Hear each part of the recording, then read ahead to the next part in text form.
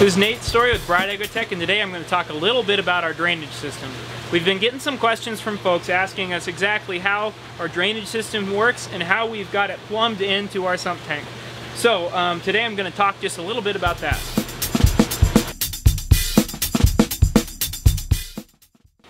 So our drainage system from our plants consists primarily of two really long lengths of 4-inch PVC pipe. The trays that the towers drain into, of course, drain into these tubes, and then the water flows down from the far end of the greenhouse down to this end where our sump tank is. These tubes are buried at an angle, so there's some incline to them from that side to this side. So all the water that goes in flows in this direction, and that's really important to think to remember when you're installing this type of tubing. If you don't have enough incline, your water doesn't flow fast enough. If you have too much incline, it really turns into a bear of a project to get these pipes buried and plumbed to a sump tank that's at the appropriate depth, really. So here we have the 4-inch line coming in. This is where the north side of the greenhouse connects with the south side of the greenhouse. All this water flows down through here. We've got kind of a little jerry-rigged connector here to kind of give us a little flexibility, but also it allowed us to plumb into our sump tank, which, you know, the sump tank ended up being a little closer to the wall of the sump well than we thought, than we hoped. So we had to install some stuff to let us kind of wiggle things around.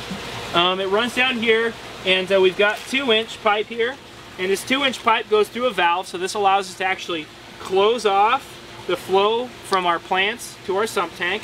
And by opening this valve, it allows us to basically suck water out of our drainage system and send it somewhere else. So this basically, if we have to ever spray something super nasty that we don't want the fish to get any of, we can hook up a hose here, turn this on, put a little inline pump in, and shut this valve and basically suck all of the irrigation water, all of the return water out of our system. And that's kind of just a nice little feature to this system that gives us a little more flexibility with what we spray and what we use in our greenhouse.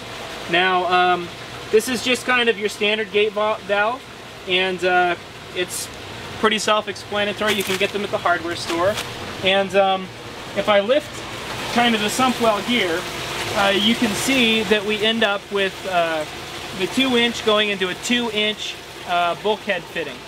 And that bulkhead fitting is just connected through the side of our IBC sump tank, and the water just drains right into the IBC. So it's a good system overall. We do have limitations on how far we can fill our sump tank, because it is, you know, right about here, the water level will actually start coming out of the first row of holes that our trays drain into.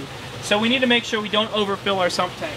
So it's important for us to have basically a homemade float valve here that tells us when our tank is filled to the correct volume. So basically, you know, once it drops below the 70-gallon mark here, we fill it up to the 185 mark, and that 185-gallon mark is full for us on this sump tank. Above 185, and we start to have some leaks further up the line.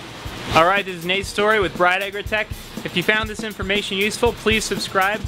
Check out the Vertical Food blog too. We'd like to talk about a lot of our video subjects over there as well.